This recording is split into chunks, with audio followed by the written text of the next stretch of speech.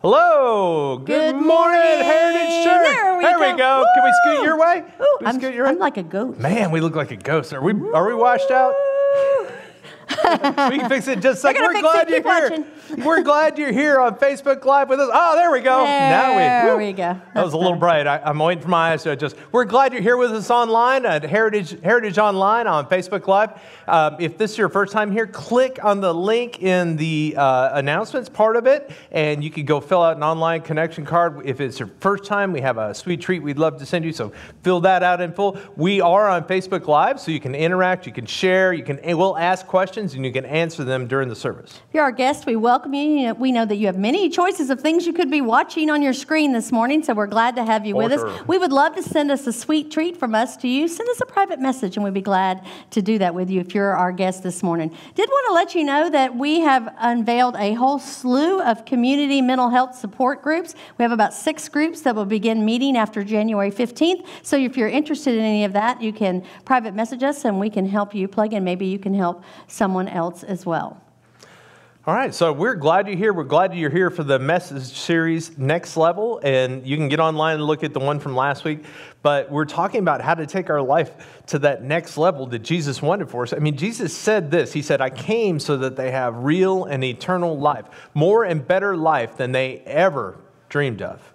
And so we always think that means that you got to have more of something to have a next level life. Like last week, we talked about more popularity, more fame, and with social media, that's a huge thing, right? But it turns out it's not. And this week, we're going to talk about everybody's favorite subject. Everybody's favorite subject is money and wealth. So, I mean, how many of there, and you can give me a thumbs up or a heart or something like that on Facebook Live, how many of you wouldn't mind being rich? I wouldn't hate it. Yeah. I mean, I wouldn't hate it. I wouldn't hate it. I'm not necessarily looking for it, but I wouldn't hate it. and how many of you out there know a rich person? Give me a thumbs up. We know rich people. And now, how many of you online now kind of know a rich person and in slightly judgy sort of way have thought, I could do rich better. I could be a better rich person than him. So, I mean, here's the good news. Go to Maine. It's a money state now because somebody just won over $1 billion in the lottery up there. So that's a good question. We can ask that question. That should come up on the screen. What would you do if you won $1 billion? Answer that on Facebook Live. I'd love. What would you do with $1 billion? Somebody just handed it to you. Yeah, I mean, we've had dreams our whole life. What would happen if, somebody won a lottery, or we won a lottery? We don't play the lottery, but if we did, what would I do with that money? Crazy thing, if you don't play, you can't win. So we're definitely not winning. That's just stupid money. That's just like, what would you do with $1 billion, Suzanne? I would pay all this property off, and we would have all kinds of things that we could reach our community with. Oh, yeah. This would be the kickinest church. Yeah, and we help so many people in the area. I mean, you could just you always wanted to be a philanthropist anyway. That's my dream job, professional philanthropist. Giving money away for a living. That's her dream job. So, our culture is obsessed with money. Our culture is very obsessed with money. And they did a survey online, and please don't go look for it. It's kind of sketchy. But they did this survey. They said that 24% of people for $5 million, this was what sketchy thing would you do for $5 million? 24% said they'd eat a cockroach daily. They'd eat a live cockroach daily for the rest of their life for $5 million. And 30% said they'd spend 5 years in a maximum security prison. I've seen those shows. I don't want to be at a max security prison. 44% said they would quit the internet for 15 years for $5 million. And, that's kind of painful, right? And 50% said, and this is where it gets really sketchy, they would allow one random death in the world for $5 million. That's horrible. We'd do it, though, right? And here's the really bad part. 8% of you out there right now said they would eat their own pet for $5 million. Here, kitty, kitty, kitty. Ew, right? So that's just part of how we're obsessed with wealth. We would do all these really wacko, sketchy things for wealth, but that's always been the way, right? Even Jesus dealt with this all the time, right? I mean, there was this time when a guy came up to the crowd, and they've been looking for the Messiah for a long time. This is Jesus the Christ. He's been doing miracles. He's been feeding people, been healing. He's been doing all kinds of stuff. And this guy runs up to him in the crowd, and he said to him, "Teacher," and what would you say, right? "Tell my brother to divide the inheritance with me." And Jesus is kind of taken aback. He said, "Man, Who appointed me a judge or arbiter between you? I'm not here to solve your money issues. And then he said to the crowd, he said, watch out, be on guard. He said it twice, against all kinds of greed. Life does not consist in an abundance of possessions. I mean, this guy's in the presence of Christ and he's asking him to solve his money issues. But to be fair, that's a lot of our prayers. I mean, real life isn't about money and stuff. And all of culture is shouting at you right now, especially American culture, you don't have enough. And Jesus says, be on guard. Because if we're going to take our faith to the next level, we have to stop chasing wealth. Let's see if anybody answered what they do with $1 billion. Laura Edwards said, I'd pay off bills, buy my mom a house, tithe, and help people. I like that tithing part. It's pretty cool. But, you know, that's what you guys have more to do with $1 billion. You all need to keep answering. Well, you know, truth is there's nothing wrong with money. I mean, as we're talking about this, there's nothing wrong with wealth. There's nothing wrong with stuff. The problem is when it becomes first place in our lives. In Scripture, there are over 2,000 verses that talk about money. And you might think to yourself, wow, 2,000 verses. God must be obsessed with money. God's not obsessed with money. God knew we would be obsessed with money, that humanity would be obsessed with money. I can remember when I was younger in college, and my definition of having all the money that I would need, I know I would have enough so if I could go to Walmart and buy whatever I wanted to buy. Yay. Well, you know, the truth is I graduated, made more money, and I can go to Walmart and pretty much I can't get it all, but pretty much I could get anything that I wanted there. But you know what? It's never enough.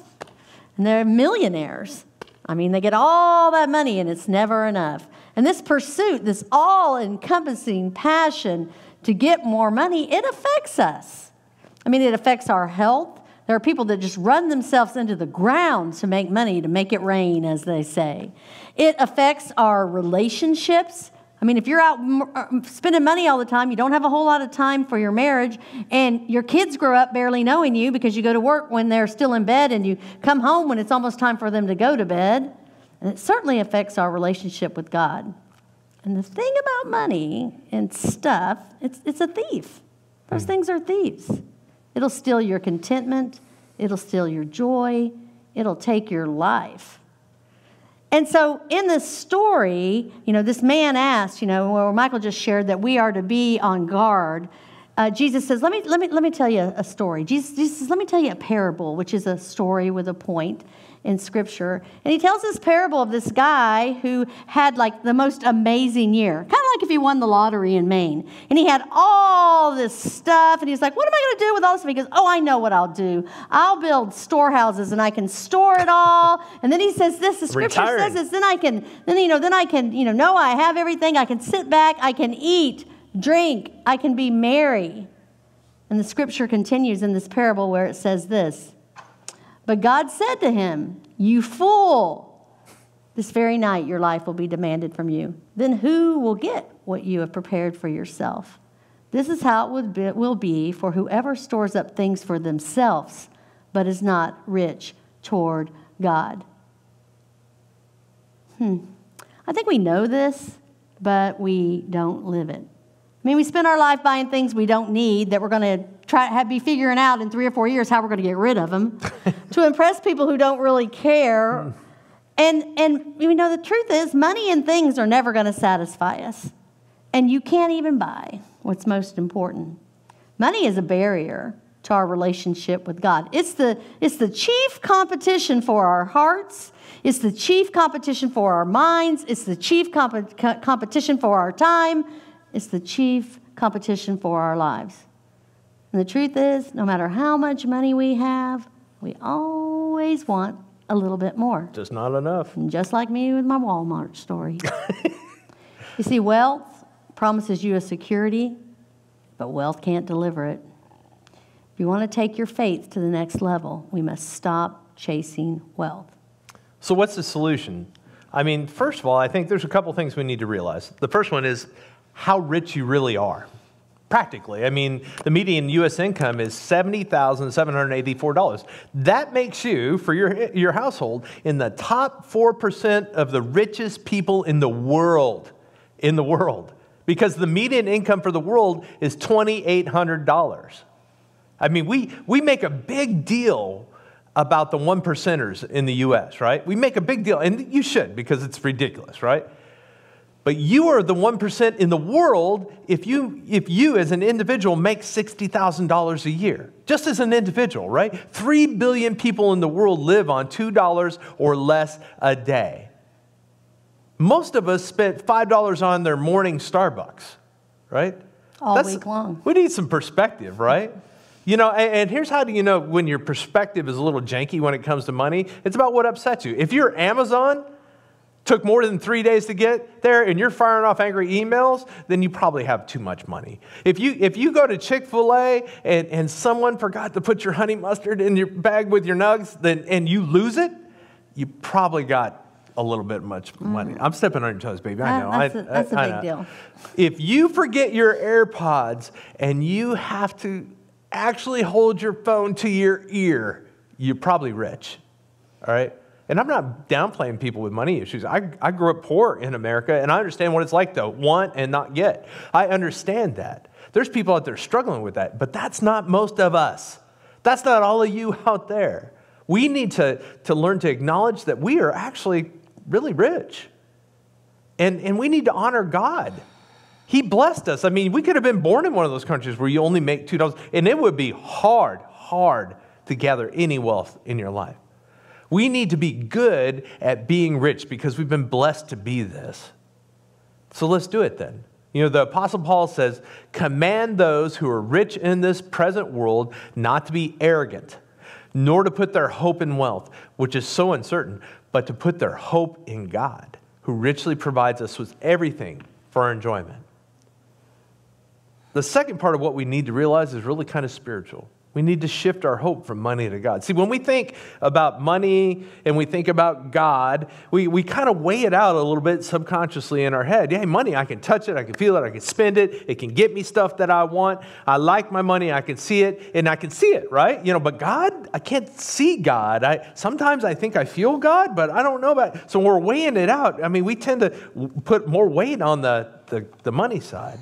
And we need to shift our thinking from seen and unseen to temporary and eternal. We need to shift our thinking because this can be taken from you. Money can be taken from you. And if you ever lost hope, you have ever placed your hope in something that's been taken away, you know what I'm saying. But nothing can separate us from the love of Christ. If we're going to take our faith to the next level, we must stop chasing wealth. You know, what if when it came to our money and our stuff, what if we could look at what true wealth might look like, what true riches looks like? I mean, even in our literature, we get these kind of stories. I mean, we read the story of Jesus, but then even in the mainstream literature, at Christmas time, we have the story of Ebenezer Scrooge. It was all about the money. Then we even have the Grinch. Remember that line at the end of Grinch? What if Christmas can't be bought in the store? What if Christmas is so much more? What if true riches can't be bought in a store? What if true riches is so much more? You know, money will never fill us, but God will. And let me ask you a powerful question. If you lost everything, would God be enough? I mean, we spend so much time reaching for, striving, yearning for more money and more stuff. And this piece of scripture Michael just shared continues in 1 Timothy. And this is the Apostle Paul. He planted more churches than anybody. He was just the most incredible follower of Christ. Most of the New Testament is written by him. And he wrote this letter to this young pastor. And he says this. He says, command them to do good, to be rich in good deeds, and to be generous and willing to share. We live in a me, me, me world. Mm-hmm. God wants us to care about others' world, a we world. In this way, they will lay up treasure for themselves as a firm foundation for the coming age so that they may take hold of the life that is truly life. You want a true life? Maybe that's where true riches are found when we live this way. You know, if you want to be rich, why don't you be rich towards God? He's the ultimate giver. He's the source of wealth. God always gives enough. God always gives us more than enough. It's a piece of scripture that tells us too much is given, much is required. So do you invest in God's kingdom? Are you investing in others? This week, Michael and I kind of got an object lesson about this, and I shared this on Facebook, and maybe most of you heard this story because you are on Facebook, but not everybody's on Facebook. But Michael and I were sitting in our office. It was late afternoon. The little dingy thing on the doorbell went off, and someone walked in, and he walked in, and as he walked toward me, and he was holding this. And he walked toward me, and he passed it out toward me, this $100 bill, and he says, "Hey, I want to give y'all this." I said, "Oh, okay." And he continued. He said, "You know, I was kind of down on my luck. I've been down for a while, and I used that food bank out front of your church a good bit, and I just want to give this so I can help others." And when he came in, he wasn't well dressed. He didn't have a suit on. He looked like he had just gotten off, like he'd just gotten off work. And I looked at him. I said, "That's amazing." I said, "Thank you so much for your generosity." I said, "Are you sure you don't need this?" Yeah. He said, "No, I'm sure." He said, "I want to help people." You know, it's just an object lesson of someone who understands what true riches are. The question is, do we understand that? Are we willing to follow God, to please God, to trust God, to seek God? Because you see, the most important thing you'll ever own out of all the money and out of all the stuff is your relationship with Him. So the cry of our hearts should not be, "God, give me more money. God, give me more stuff." The cry of our heart should be, "Give me more Jesus." God, give me Jesus. That is the source of true riches. And if we're going to take our faith to the next level, we must stop chasing wealth. You know, at Heritage Church, we try to offer you some next steps that'll help you grow in your faith. And this month, we're kind of pushing the Strengths Finder seminar here at Heritage Church. And what it is it's not like normal personality tests that tell you something you need to work out or what your weaknesses are. This one focuses solely on what your strengths are and being brilliant in how God made you and put you together and is forming you. Be the best you can possibly be. And Jesus wants us to do that in this world so that we can represent Him. So if you'd like to sign up for that, it is January 30th at 6 p.m. It'll be like a 2-hour seminar, hour and a half seminar. It's a great way to start to figure out where God is pointing you in your life. And the second one is I will help someone in need this week. You know what? We're commanding you who are rich in this world to do good deeds. Do it. Go help someone that needs. Lift them up with some of your riches. And if you have a hard time thinking of what that is, the next time you go to a restaurant, tip very well. Give some make a girl cry money for a tip, because every server out there could use a little lift. And maybe you want to put your trust in Jesus. Maybe you've never done that, and you want to follow this Lord who's telling you that your riches are forgiven away. And maybe you'd like to be baptized. Mark those in the comments. You can send it to us. You can message us. We'd love to talk to you about what all that means. Our offering here at Heritage Church, you can give online as well. We have a link on the website. You can text an amount to 84321, or you can just mail something in. But our offering are for people that consider Heritage their church home. What we do online and in person is our gift to you if you're a guest here today. Please don't feel like you need to give until you feel like you're a part of this church.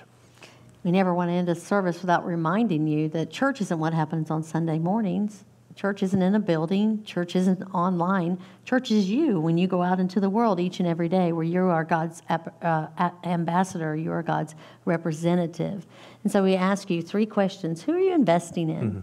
Who around you needs someone to see them, to invest in them? Who are you inviting? Not to church, not to online. Who are you inviting into your lives? And who are you including in your family so that they can be part of the family of God? I want to remind you that we are meeting in person. We have online services at 9 and 10 a.m. At 11 o'clock, we do our streaming. You can put your prayer requests in the chat if you have any. If there's anything we can do for you or anything you need, please let us know. You can private message us. And would you please pray with me as I close our service for today? God, we love you. And God, we thank you. It's with hearts of gratitude we are grateful that you give us what we need. God, we thank you that you are the ultimate giver, but you are also the ultimate provider. God, I ask that you would remind us that you have called us to do good in the world. God, I pray you would humble us, as Michael and I were humbled this week about what true riches really are and how you've called us to invest in others in the world around us, to invest in the spread of your kingdom. God, I ask that we would continue to follow, that we would trust, we would seek, and that our heart's desire would be to please you. And most of all, God, I pray that as we head into 2023, God, I pray that we would let money and stuff be in its rightful place, that you would be number one in our lives. God, we ask that you would just please give us more Jesus. It's in your name I pray. Amen. Amen. All right, y'all have a great week. Love you We all. love you guys. Enjoy the music. Take care. Enjoy the music.